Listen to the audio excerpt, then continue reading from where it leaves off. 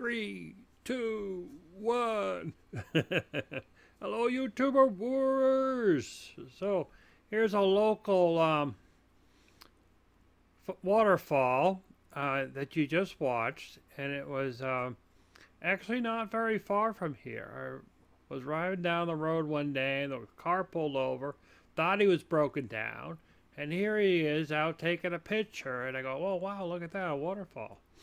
And it was cold and mucky, and yeah, no leaves. And so I'm shooting this video down at Colebrook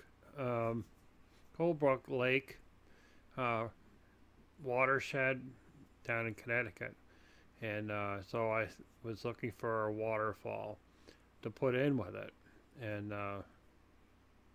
yeah, so it's going to be added to the show. It's going to give the illusion that it was taken at Colebrook, just because I need some footage of waterfalls, and because the water table is so high that the waterfalls there are kind of more like dribbly drobbly. So there are a couple of small falls, but they're not so pretty to look at as this one. This was pretty good. And this one's right on the road. I just could pull up to it and, put my flashes on and cross the road and shoot the video, and I'm done. Get back in my car and drive away. Don't have to walk 7 miles inland, which is obviously I'm not doing. I'm hopeful. So here is the. You've already watched the first version. The second version, I'm slowing it down to 1/4 speed, just for the fun of it. The advantage of shooting AVC HD video at 60 frames a minute is you get a little bit more fun out of playing around with speeding things up and slowing things down and not losing detail. Now, if my camera went higher than 60 frames. Of course, that's stepping up the game to the $1,000 camera. So I'm content with my, $89 special I got from eBay. And I tell you, I think it does really good in shooting video. Shooting video is about what's up in here. The camera is important, but it's not as important. You don't need, a very expensive camera. You don't need a very expensive microphone. You don't need expensive lights. I mean, everything that I've purchased for my gear, I've bargain shopped. My tripods. I have a good tripod that I got off of eBay. It was ancient, and the ancient ones, of course, are built like tanks. So I was able to pick up a tripod, a good tripod for $30 or so, plus shipping. That's the toughie, It's built like a tank. It means like it weighs like a tank, but it's a good heavy duty thing that I can put up to almost 7 feet high. So, it's worthwhile of a and it's a video head. So, and the lights, I got a good deal on BH&H. So, same thing. Microphone, I got this microphone. I got a good deal on this microphone because it was packaged with an online game that I never downloaded. And the game was free, but since I was buying with this, that's why it's color black. Because it was aligned up with this online game. But I'm into those things. I'm more into card playing, so that's what I do. So you just have to look for good equipment at a good price. My microphone that I have, this one, the Rode, I did pay a little bit more for that, but You know, it was worth it.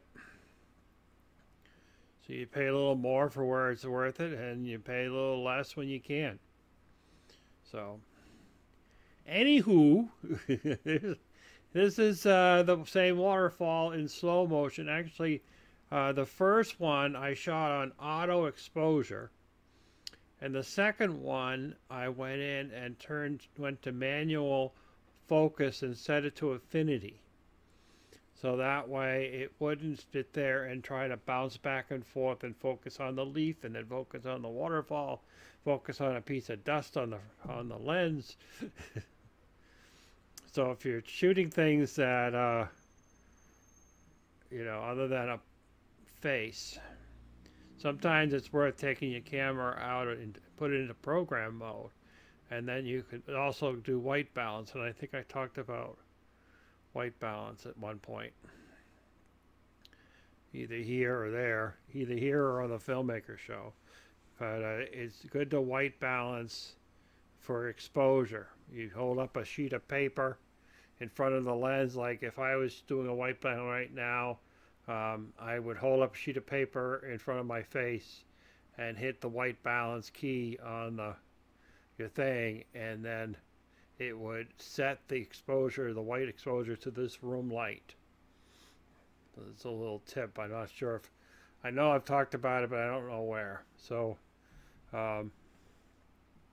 when I do my setup over there, I put a white piece of paper on the chair, and once I have my cameras in place and my lights in place, I zoom into that 8.5 by 11 sheet of paper, fill the screen up with white, and I hit the custom button for white balance. And I do that on all 3 cameras. That way, any shots of me or any shots of the background and so forth, all 3 cameras are going to be matched.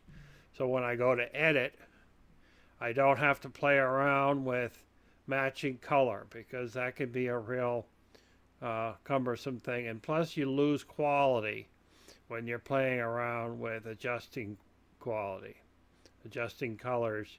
You can lose the quality of the rest of the photo shot, so, or the rest of the video. And this is more than I wanted to talk about. I just wanted to introduce you, but I have to babble because I just like to babble. Look at all that babbling I used to do about growing microgreens. So, here we are. The slow motion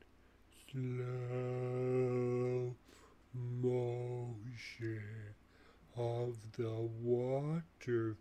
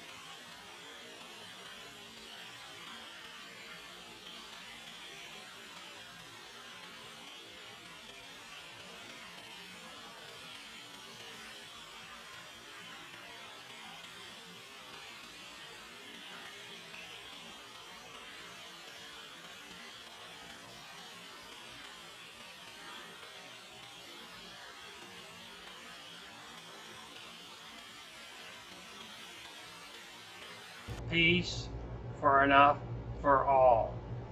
Food, water, clothing, health care, housing, education. Peace enough for all.